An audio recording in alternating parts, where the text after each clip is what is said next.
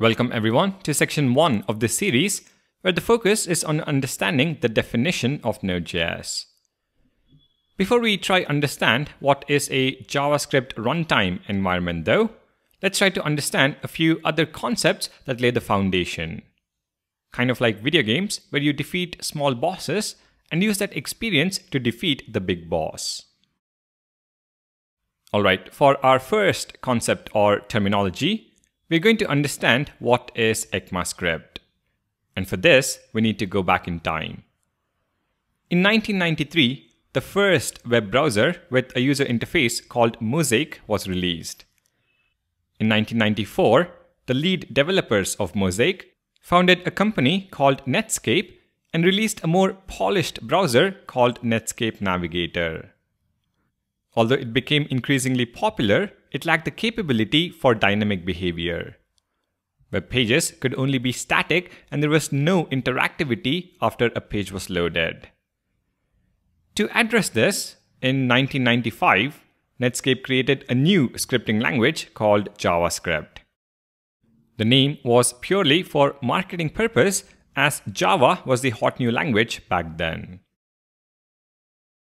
During the same time, in 1995, Microsoft debuted their browser, Internet Explorer. This led to a browser war with Netscape.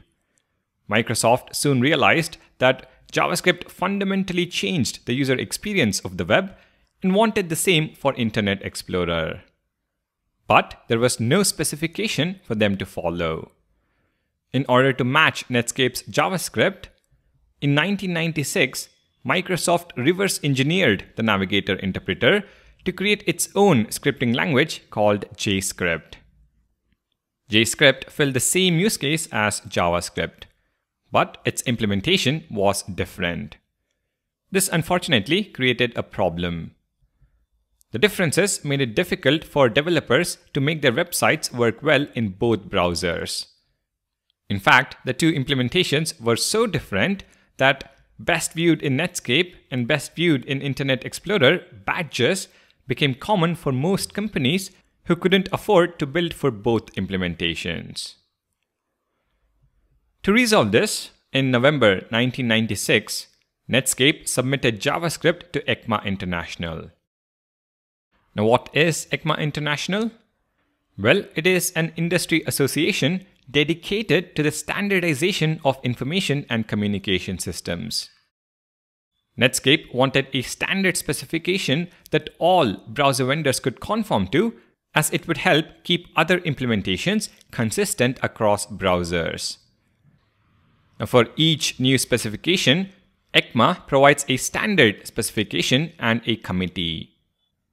In case of JavaScript, the standard is called ECMA 262, and the committee that works on ECMA 262 is called Technical Committee 39 or TC39 for short.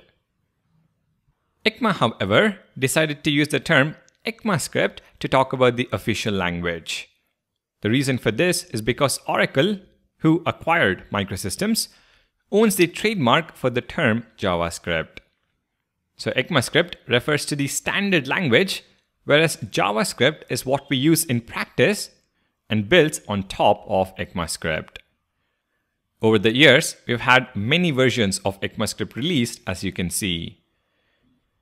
ES 2015, also known as ES6, is the version that provides what we call modern JavaScript features and has become a prerequisite for developing with JavaScript.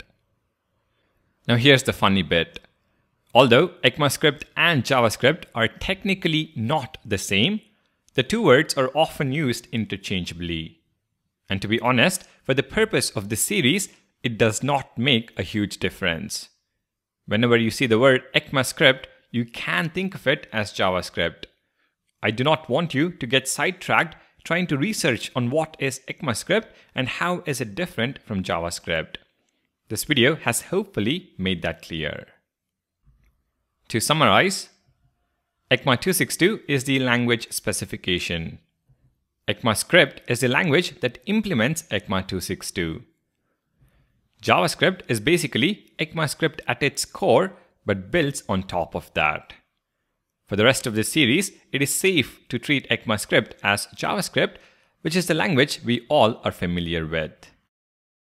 If this first concept is clear, join me in the next video where we will learn about Chrome's V8 engine.